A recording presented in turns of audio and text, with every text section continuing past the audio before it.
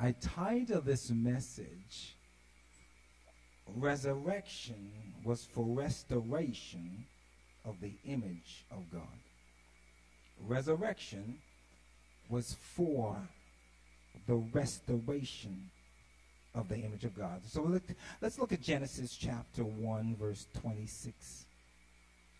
Genesis 1:26, and it says, "Then God said, let us make man in our image." The word image there is resemblance. Let us make man to resemble us according to our likeness. And that word likeness is like as.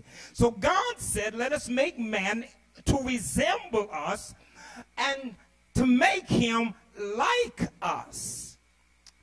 In Psalms 8 verse 5, David said that God crowned man with glory and honor. You don't have to go to that scripture. He said that God, David put it this way.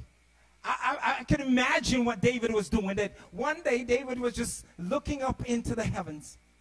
And he said, when I look into the heavens and I see the stars, I see all the works of your hand, how beautiful. Like we in Toronto, we don't really get to see the stars.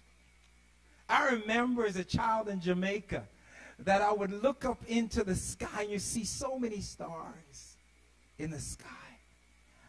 And to really see the stars, you have to go up north.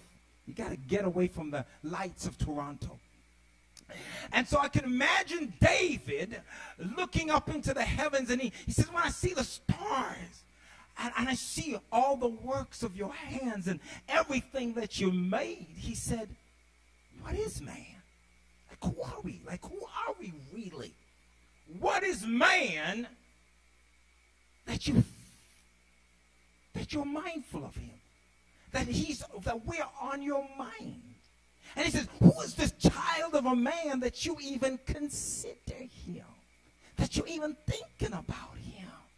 For he says, for you made him. Now in the King James, it says, you made him a little lower than the angels. But the Hebrew word there is you made him a little lower than the Elohim. And that's significant because when it says in Genesis, then God said, the word God there is Elohim. And it said, then Elohim said, let us make man. Elohim is a plural word in the Hebrew. And so it said, and Elohim said, let us make man. And David said that you made him a little lower than the Elohim. So God made man a little lower than himself. Now there's a lot of people out there telling people that, you're a God. I don't know what kind of God you are and you die. I don't know what kind of God you are and you get sick. Man cannot be God. God is creator. God is from everlasting. He had no beginning and no end. So it's not possible for man to be God. It's impossible. God could not make man God. Because the moment God made him, he couldn't be God. So it's impossible for man to be God. It cannot happen. It cannot. C-A-N-N-O-T. It cannot. So you got people on YouTube. And people are watching these people saying they are God and telling each other they're God. What kind of God are you when you die? What kind of God are you when you are aging? He's from everlasting to everlasting. He has no beginning, no ending. And so David says, who are we? Who is man? Who are we, God? Who are we really? For you made us a little lower than yourself. And he says, you crowned him with glory and honor. That word crown means to encircle. Now, remember, he made them naked. But they were clothed. They were clothed in his glory. And that's why when Adam said, I was naked and ashamed, God said, who told you you were naked? So a man never sinned, we'd all be walking around naked. But we wouldn't be mindful of it. But because we lost that glory, we are now clothed. And our glory becomes our clothes.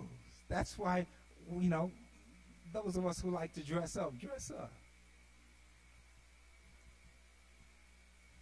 And he said, you made him to have dominion. You made him to have dominion.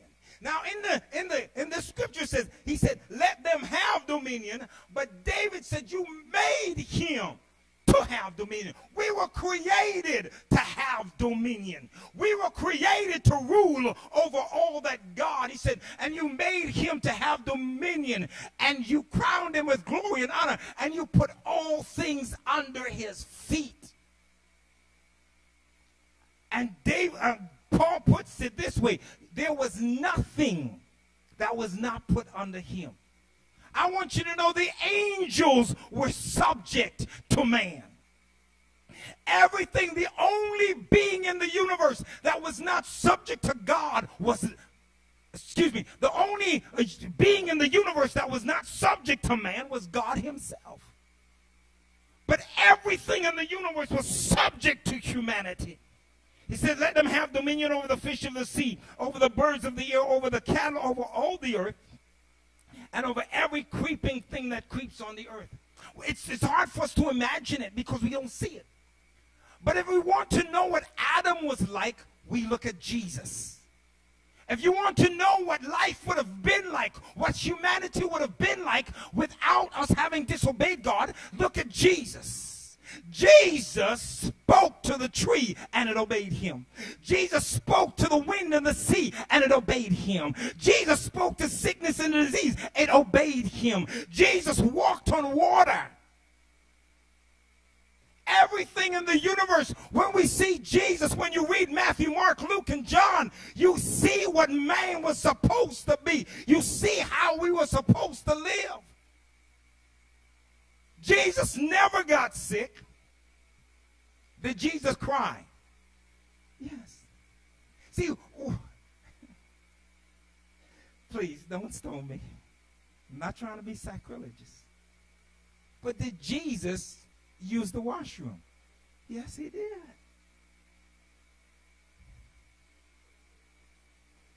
Sacrilege. You know?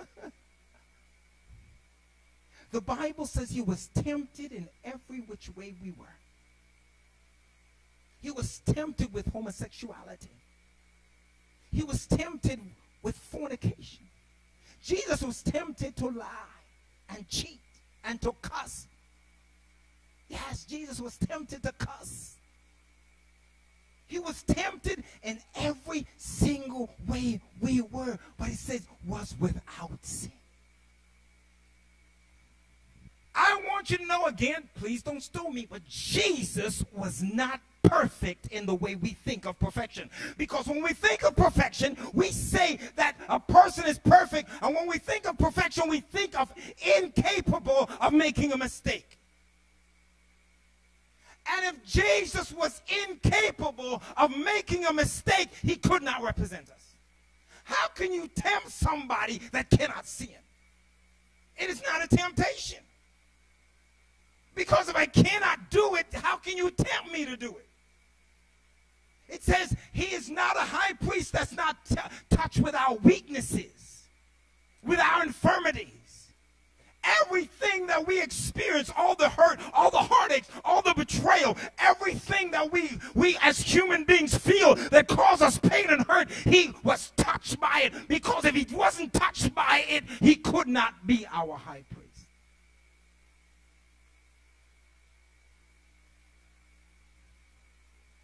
See, we limit the wounds to the wounds on the tree. But when it says by his wounds we were healed, we're not just talking about the physical wounds. He says I was wounded in the house of my friend. My own familiar friend, he wounded me. Why? Because he betrayed me. want you to know what Judas did wounded Jesus. How many of you know that wound of betrayal? Jesus knew that wound. So it wasn't just his physical wound, because if it was just his physical wound, then he could only heal us physically. But he knows heart wound. He knows what it is to be betrayed. He knows what it's like to trust somebody. He says, listen, they slept in the same place. They walked together. They laughed together. They ate together. I was wounded in the house of my friends. My own familiar friend. He wounded me. I want you to know that when man sinned, when man rebelled against God, he lost the image of God.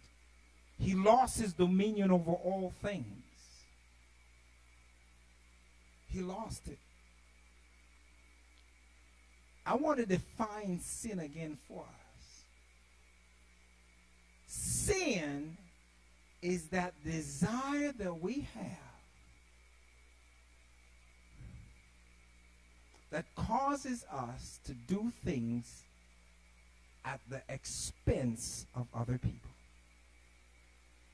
Even at the expense of ourselves. I'm wording another way. Sin is that desire that causes us to do things to hurt others or even hurt ourselves. That's what sin is.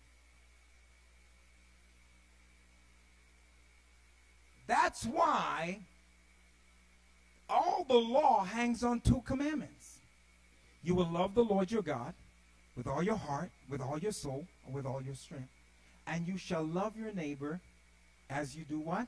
Love yourself. And says love is the fulfillment of the law. Why? Because love harms no one.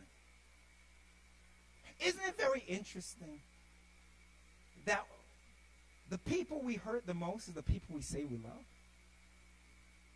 Don't you find that very interesting? That the people we hurt the most is the people that have opened up their heart to us. The people we have opened up ourselves to is the people we hurt the most.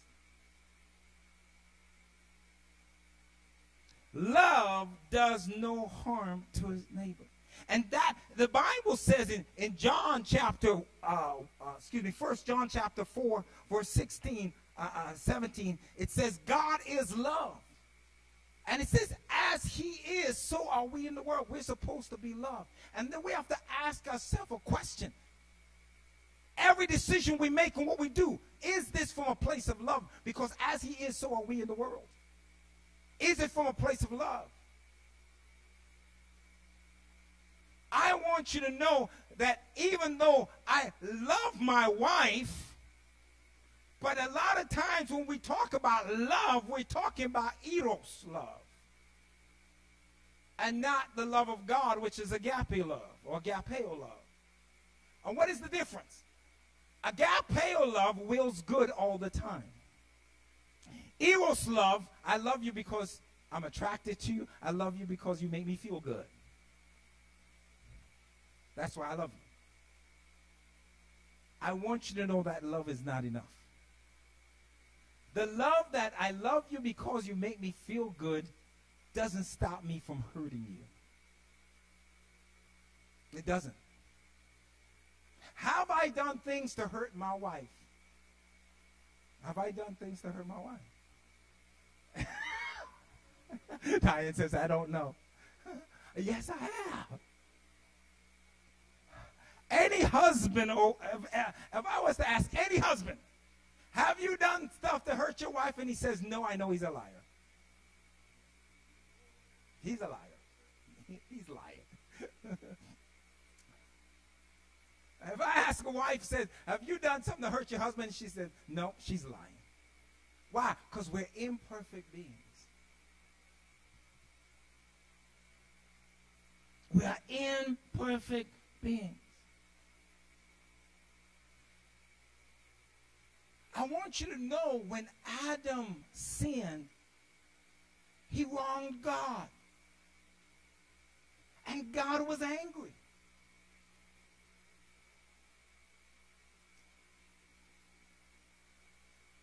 do people do when you wrong them and they're angry with you? What do they? No, not revenge. They separate themselves from it.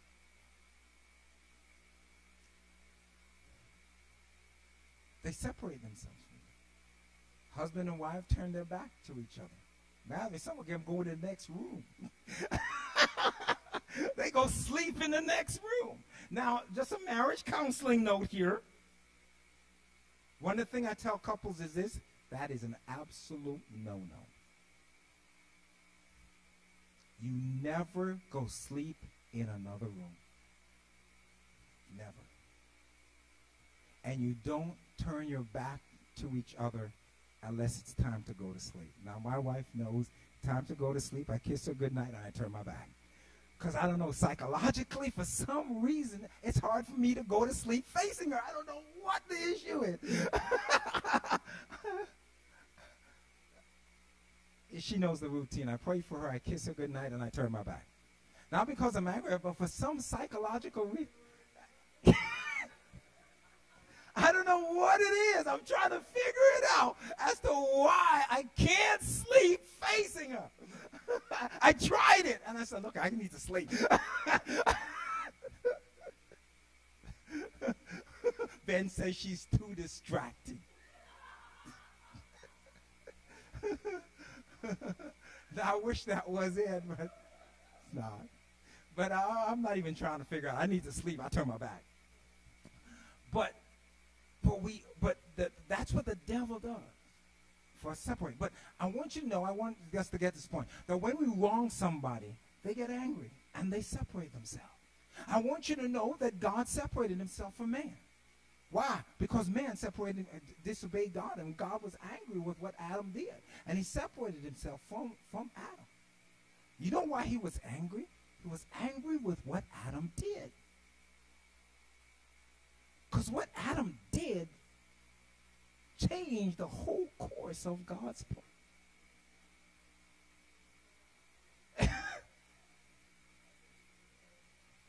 He changed, and listen to me, what Adam did not only affected the earth, it affected the entire universe. Changed everything.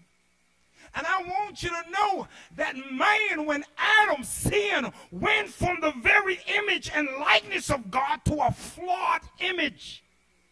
Now understand, we never stopped being the image of God, but we were now broken and flawed. Now when I stand in front of a mirror and I look into the mirror, I see myself.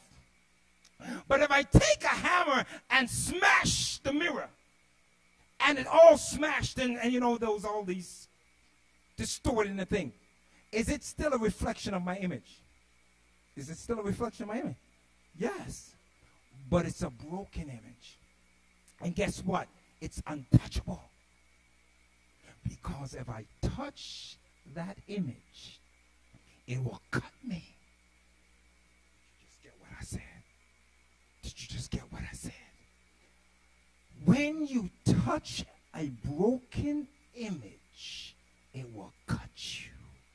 And that's why we cut each other. Because we went from being the pure image and likeness of God to a broken, flawed image. And guess what? Broken people break people.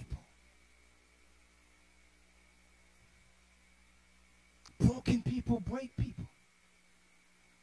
Another marriage counseling moment. Don't get into a relationship to fix anybody. Because you can't. Marriage 101. Marriage is like money. What do you mean? People say money changes people. No, it does not. Money magnifies people. Whatever you are, money will just make it more. See, he changed when he got money. No, he did not. Money just magnified all that was there already. Good news for you. Marriage magnifies what was already there. I got married and he changed. No, he did not. It just magnified what he was. Oh, I got married to her and she changed. No, she did not.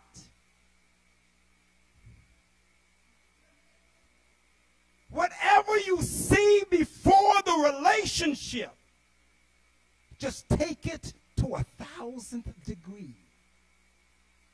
And people, I don't know what happened.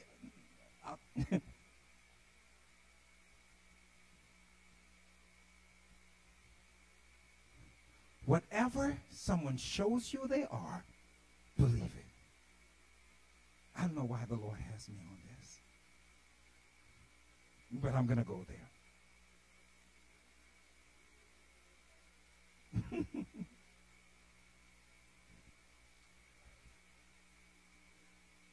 Don't deceive people in relationship. Don't deceive people. Show them who you are. Let them know who you are. And if they can't deal with who you are, they're not for you. I had a conversation with one of my sons yesterday, and he started taking notes from Daddy. But the thing is, you know, he was saying he's really concerned. You know, he's my youngest son, and got a really good head on his shoulders in regards to certain things. And one of the things is money. And you know, I didn't know this because, you know, he informs me of these things. He said there's this 50-50 thing, you know, where now there's women out there. And so he's like, he said, Dad, I don't know what I'm going to do. He said, because there are women out there, they figure you're in a relationship and the guy's supposed to take care of everything. I said, what do you mean, son? I said, do you mean that if you take a woman out on a date or you go out, you pay for it as a man? He goes, no, that's not what I mean. Because my sons know what that is. Men, listen, 101. You take a woman out on a date, you pay for it. There's no thing going Dutch. There's no 50 splitting the bill. If you can't afford the dinner, don't take her. Okay? Right? There's no 50-50 business here. You take the woman out, you pay for the dinner. You go to Tim Hortons, you pay for it. You go to Mickey D's, you pay for it. You go get ice cream, you pay for it. If you can't afford the woman, if you can't afford to have a woman in your life, don't have a woman in your life. But he said, no, that's not what I mean, Dad. There are women out there that, if you're in a relationship with them, they expect you to take care of them. I go, and you're not married? No, they figure if they want stuff, you go buy it. Relationship 101. We're not married. You want a purse? It's the only way you're going to get a purse is your birthday or Christmas. But if you want if you want in between that time, you want a purse, go buy yourself a purse. If you want a dress, go buy yourself a dress. Why? Because we ain't like that. I don't have a financial responsibility for you until we say I do. Until we say I do, I have no financial obligation to you. I acknowledge you on your birthday because I say I love you. I acknowledge you at Christmas time because I say I love you. But in between that, if I choose to give you a gift, I give it to you because I love you. But if there's an expectation because we're in a relationship that I need to take care of you, you got to go find somebody else. It's quiet in here. I have no financial responsibility to take care of any woman that I'm not married to. None. And a woman has no financial responsibility to be taking care of a man that you're not married to. Don't lend him any money.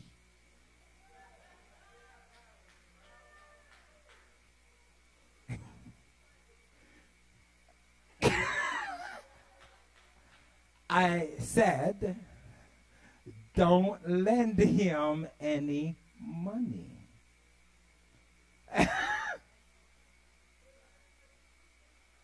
I guess you've been hanging with the wrong woman. But understand, until you're married, you have no financial responsibility to each other. And that's why people get in trouble. And people go and buy homes together, and they're not married. They put their names on cars together, and they're not married.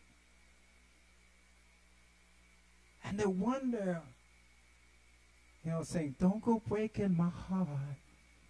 Are you setting yourself for a broken heart? Don't do it. Again, if you're not married, men, if you're not married to a woman, you have no financial responsibility to her at all. Unless you're taking her out for dinner. Then it's your women. If a guy takes you out on a date and he says, so are you going to split the bill? Get up and leave. I guess you're going to be washing dishes tonight.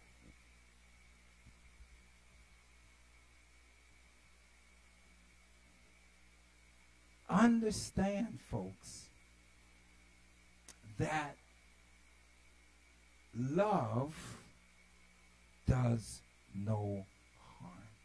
And love doesn't use people. And so men are not sugar daddies. They're not your sugar daddy. Right? Men were not put on the earth to take care of women they are not married to and are not their daughters.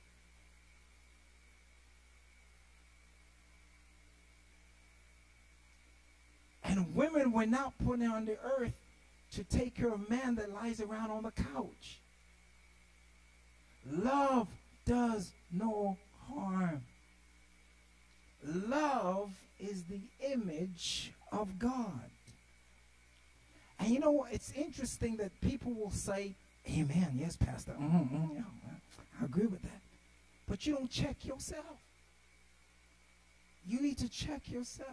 I have to constantly check myself. Constantly check myself. Why?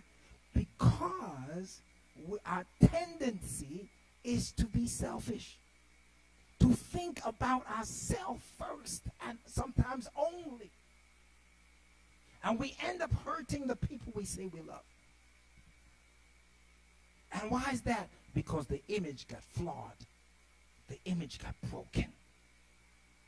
The image got flawed. The image got broken. The image got flawed. The image got broken. Do you know what Jesus said?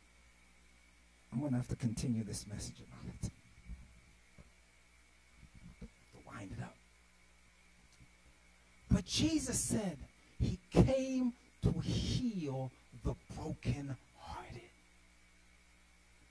We got flawed. We got broken. It's still the same image in the mirror, but it's broken. And if you touch it, you get cut. And that's what we do. I've cut my wife many times. Not physically, you know what I mean. I've got to put that on tape. Go on YouTube back and he did what?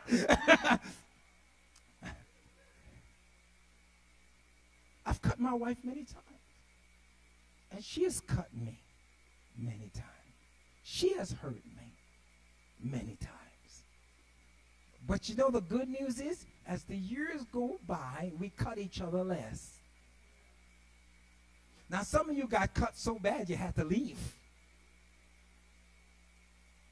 Or you bleed to death. Right?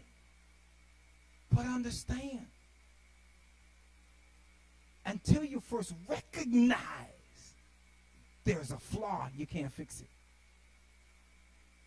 Until you recognize there's a brokenness, it can't be fixed. See, because if you won't recognize that the mirror is broken, you won't ever fix it. It's like some of us who have a car, you know what, you get that little speck in the windshield, and you just leave it, and you keep driving, and then it gets bigger, Now, how many of you seen people driving with full-out crack right across the mirror? Now, that's dangerous. Very dangerous. But understand, we get comfortable with brokenness. And this is the problem.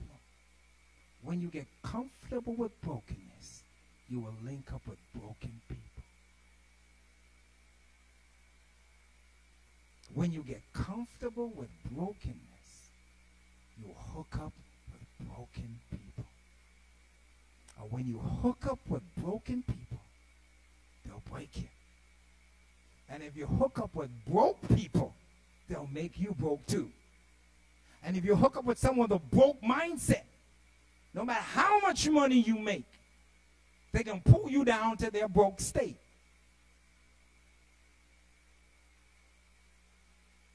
They're going to pull you down. I'll close with this. Say, Pastor, you hard. But I said to my son, please don't get offended with me, please. You love me, right? You don't even know what I'm about to say, but I'm setting you up. You love me. I said to my son, I said, when you see a woman you're interested in, I want you to ask her 3 questions. I'll start in the reverse order. I said, 1, you need to ask her. You don't tell her what you think. You need to ask her. I said, how often do you think you should have sex? Just, and then she'll probably say, well, how often do you think? And you said, no, I want to know how often you think is healthy. Right? And if she's comfortable with once a month or twice a month, it ain't going to work. I'll leave that one alone for.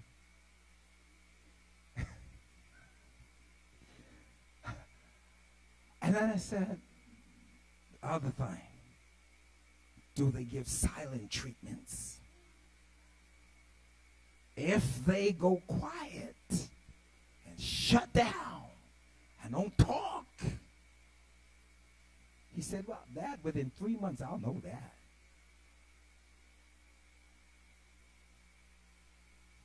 Number one, the first thing, you need to say to them, and this will be the breaker, I want to see if we're going to be together to take the next step. I want to see your credit score. I want to see your bank transactions, because I'm going to show you mine. And I'm going to show you my credit score. Please don't get upset with me. I said the credit score and your bank transaction. I want to see how you spend money. I want to see how you spend money. And I want to see your credit score. And I want to see how much debt you got and how you're dealing with it. Now watch this. Please, I'm not trying to be crude, but women will take their clothes off and allow a man to go into them. But I'm telling you, that financial piece, you're willing to go make yourself physically naked and allow a man to see your nakedness and go inside of you. But you know what will be the icebreaker? I want to see how you spend your money. That is going, and that has to be do or die, because if a person, that will cause so much problems. And woman, you're going to ask the man the same thing. I want to see your credit score, and I want to see your bank transactions. Now she's going deeper. She says, I want to see a criminal search.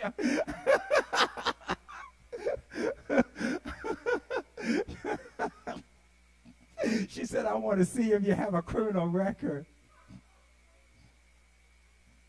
You could be a pedophile. I don't know. All right, but I'm serious.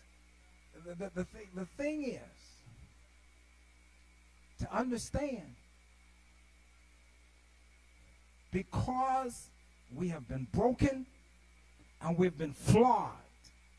You've got to identify the brokenness and the flaws in the people you connect with and ask yourself, can I live with this? And so if you say, I can live with it, don't complain. When it blows up in your face, don't complain. When they show you who they are, don't complain and say, I want to divorce you. I showed you who I was. I told you who I was. And you still accepted me in my brokenness. Why can't you still accept me and help me heal? Because if you accept me in my brokenness, then you take on the responsibility to help me heal. But to accept me in my brokenness and then take my brokenness and throw it back in my face, you are the one with the problem, not me.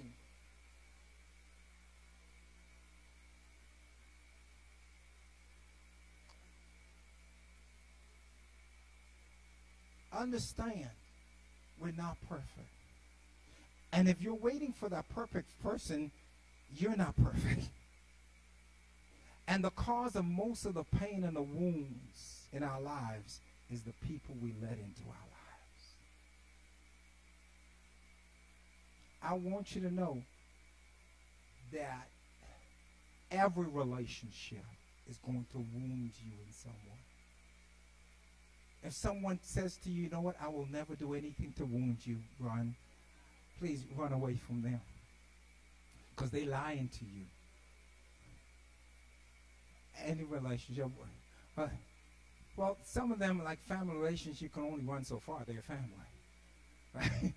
But I'm talking more about, because I have family, but my family don't have my heart like how you have my heart. My family can't hurt me like how you can hurt me. Right? Because I gave you my heart.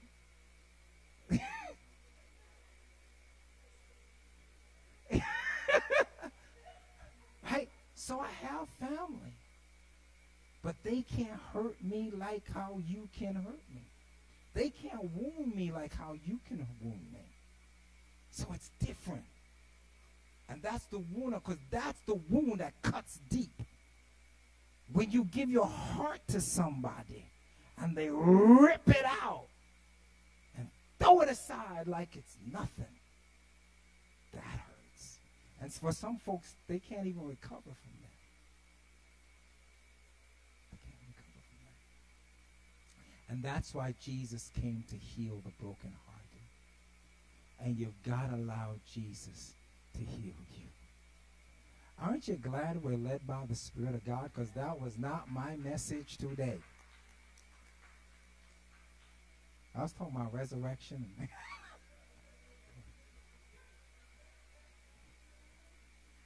I don't know what to call this now. Relationship. Hallelujah. Father, we thank you.